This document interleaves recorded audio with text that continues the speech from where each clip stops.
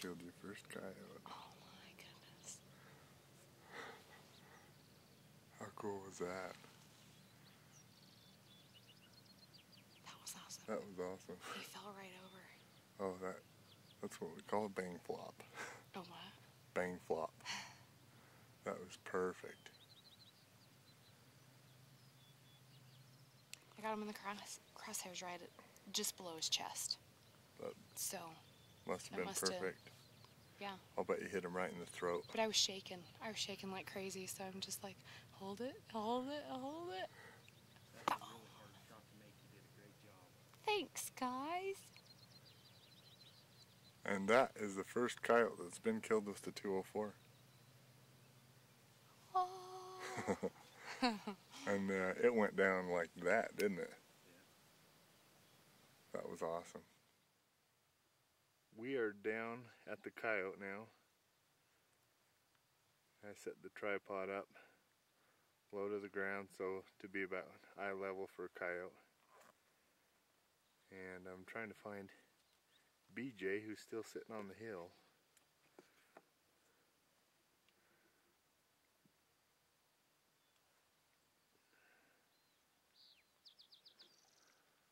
I think that's him right there. There we go.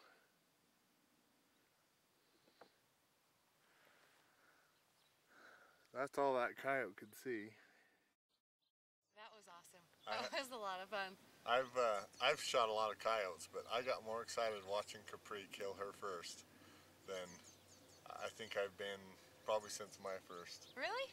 Oh yeah, that was cool. That was way cool. The adrenaline's just pumping. We hadn't been playing the Fox Pro just seconds when BJ spotted the coyote. I put on pup distress. That sound seems to work really well. This time of year, it's late spring, and you know, it's been raining last night. It was just perfect. Perfect. Overcast. Weather's Wind, great. not blowing much. What are you shooting there? A 204. I don't know. 408. He loads it, I shoot. Yeah, you're right, 204.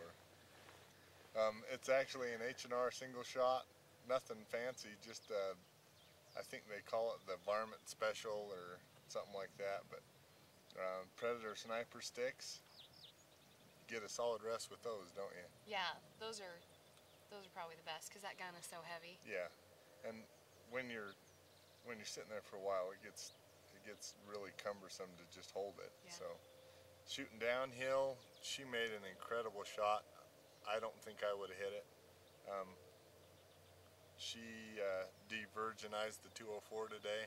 I've owned it for almost a year now and haven't killed a coyote with it yet. Of course, I shoot my AR more because I have follow-up shots with it, but single shotguns are the way to go for new hunters or